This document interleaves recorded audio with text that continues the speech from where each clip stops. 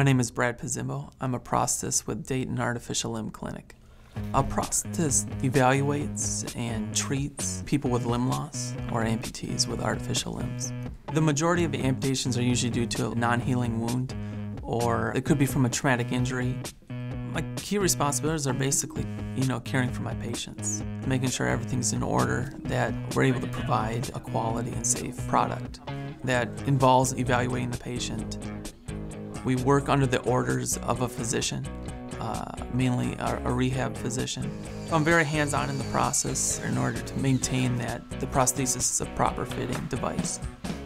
Most of the products we use, like the feet and those type of things, are off the shelf. We order them from other manufacturers.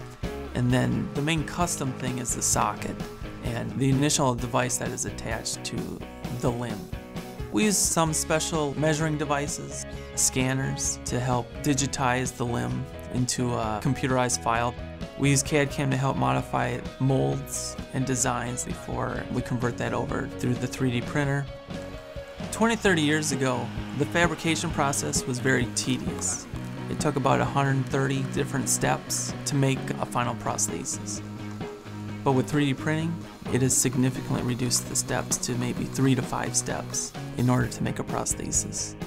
It allows me to see and care for a lot more patients. Typically, we'll get a referral from a surgeon, and sometimes it can be right before an amputation. We can provide a prosthesis right in the operating room, and when they wake up from the anesthesia, psychologically they see that they still have a foot. We probably look at 1 to 2 months for healing, and then we'll take the impression of the limb, and we should have a test socket ready for them within about 24 hours, and then within 2 to 3 days we should have them up and standing and walking. We typically like to see them at least once a year to make sure that everything is aligned correctly. A lot of the alignment is just through visual observation and getting feedback from the patient. I think it looks good. Let's walk back and forth one more time, and we can't see what's going on inside the prosthesis compared to what the patient can feel. We have them walk back and forth, and I'm looking at the shoulders, the hips, the knee, and how the prosthesis is rolling over. The majority of adjustments can be done during the appointment. So if they're feeling unstable, usually just a couple turns of a screw can make a dramatic difference. Let's give that a shot. Interpersonal skills is probably the biggest skill that I use. Hold on to the railing, and let's ride this knee down.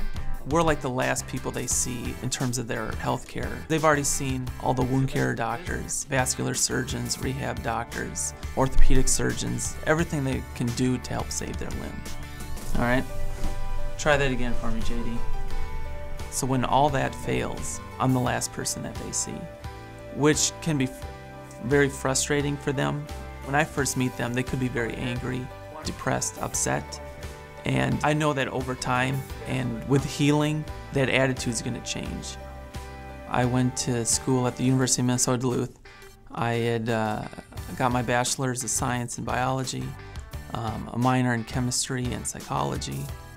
I had originally went to school to be a dentist, and it wasn't until I traveled abroad in Guatemala that I had run across a volunteer prosthetist. And we started talking, and I'd never known a prosthetist. I'd actually never even known an amputee, so I didn't really know that the profession was out there. And I started doing some research into it. All the challenges and problem-solving skills really intrigued me.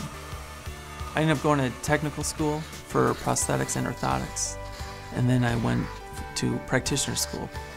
I went the long route. The normal route, it's a master's program.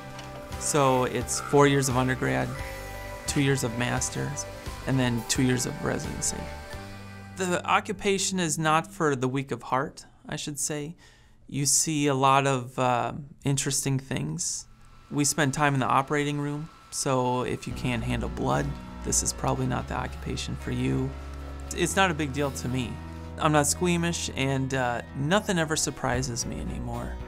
I like my job because of the challenge that it provides. Being able to see someone come into my clinic either in a wheelchair or on crutches, and being able to leave, having the ability to stand, walk, is very rewarding. It is good to know that I have an impact in these individuals' lives.